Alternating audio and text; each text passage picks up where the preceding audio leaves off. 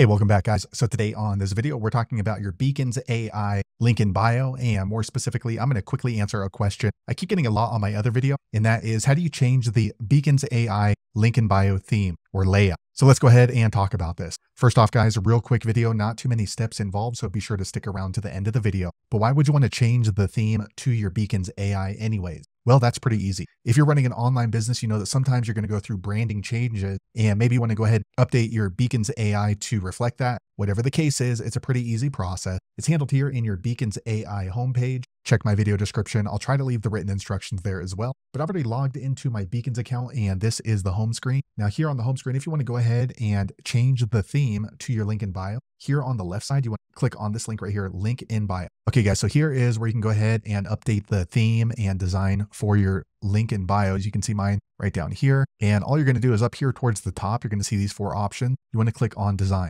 Okay, guys, so here is where you can go ahead and update the theme. So up here at the top, you need to choose the type of layout. I like this one, but maybe you want this one right here where it has two photos. You can have a background image. All you do is just click on it, and then you're going to see an update immediately here on the preview. And if we scroll down a little bit more, you get to customize this theme. So you can see my picture has a circle around it. So here we can go ahead and do like a square around it. I kind of like the circle. And then here you can go ahead and update the profile picture size. You can make it bigger if you want, or you can make it smaller if you want. Looks kind of really small. So let me go ahead and drop it right here. Okay, here you can go ahead and update a logo if you want. But more importantly, when you are updating the theme, here you can do the header text size. So I have it in large, but if you want to change it down to small, you can do that. You can see it just update in real time there on the right side. So I like the medium. And then if we scroll down a little bit further, you can update the color scheme. So we'll go ahead and change that. Guess that looks a little bit more colorful with the pink. You can do earthy, soft blush, classic contrast, midnight. So you can see they just have a lot of different color schemes you can choose from, sky high. So for my brand, I kind of like the first one that I already had before. So I'm just going to go ahead and leave it at that.